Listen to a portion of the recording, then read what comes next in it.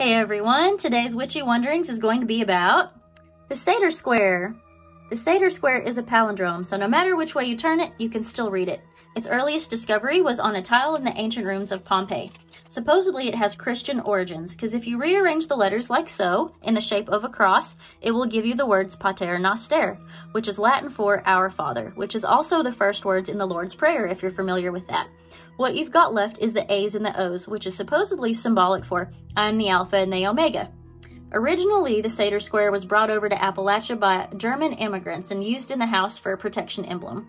So, back in the day, people would draw the sator square on pieces of paper and feed it to their cattle to protect the cattle from witchcraft and illness.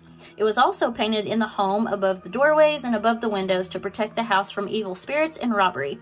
Now, back in the day, it was also said that the sator square had the magical ability to protect from fire, so people would then carve the sator square into their wood frame homes as well as their wooden chimneys to protect the house from being struck by lightning or catching on fire.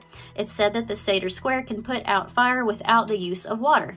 So if you do your research or look around in the area in Appalachia to this day, there's still some houses that are still standing that do in fact have the sator square carved into the wood frame of their house. Something to check out on your next adventure.